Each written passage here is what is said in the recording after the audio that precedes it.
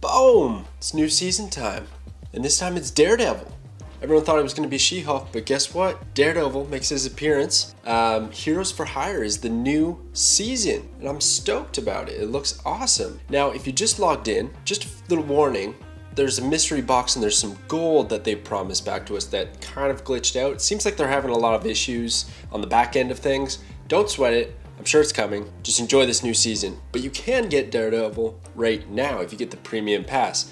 I'm going to show you in just a second here how much you're actually getting out of the premium if you choose to buy it.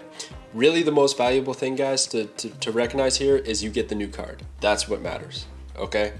What is the new card? So we got Daredevil. So he's a 2 cost, 2 power, not too crazy, but his ability is on turn 5, you get to see your opponent's plays before you make your own, okay? So I got 5 stars on here. I don't know if it's a 5-star card, but that ability is insane. I have seen this been played. I don't own it yet. I haven't bought the season pass yet. It's only been out for a short time here, but I have seen it played. And what happens is the screen goes all red and your opponent has their full turn timer to take their turn, just like normal. And they're gonna play, and then you take your full turn. So in terms of like this game being very quick and you know, at the same time turns, I forget what the term for that is, simultaneous turns, that doesn't really happen with this card. He kind of makes it sequential turns, and you always get the benefit of knowing what your opponent has played and you can counter it.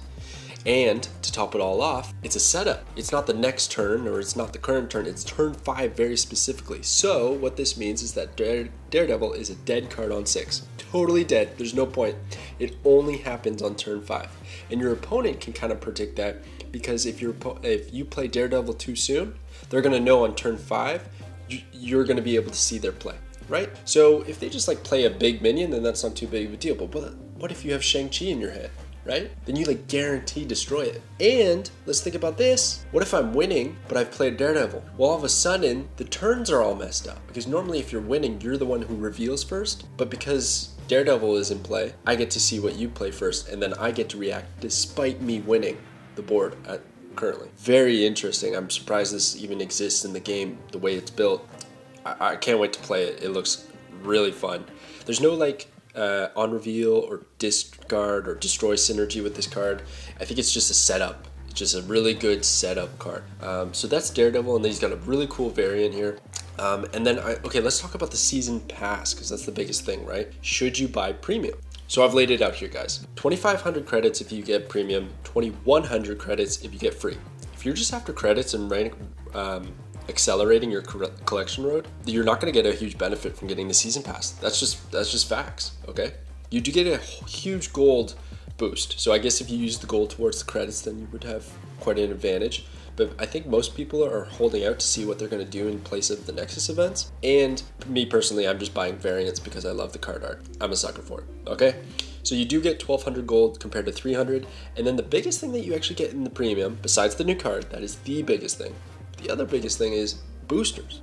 And everybody hates boosters. So why are they putting boosters as a reward in the premium pass? Well, it's because you have to get the new card. That's the only reason you're buying the pass, realistically.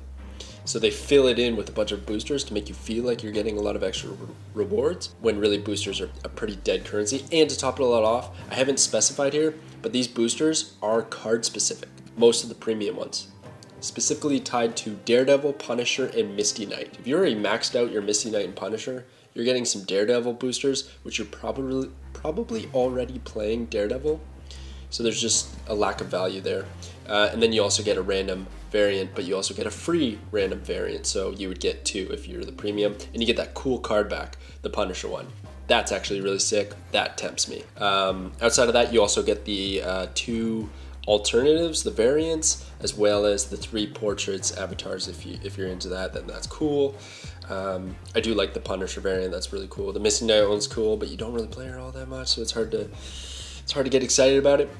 If you're just going free, then you do get this Daredevil card back, and it's sick. So that's awesome. I'm glad they chose that one to be the free one. And then you get 2,100 credits, 300 gold, 65 boosters, and 1 random variant. And then you're on to your season caches.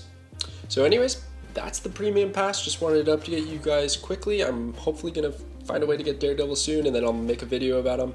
So stay tuned. I have some card ratings, reviews coming out, and then hopefully there's a patch. They did hint at one, so there should be a patch soon. So I'll keep you guys posted, okay? All right, thanks for watching.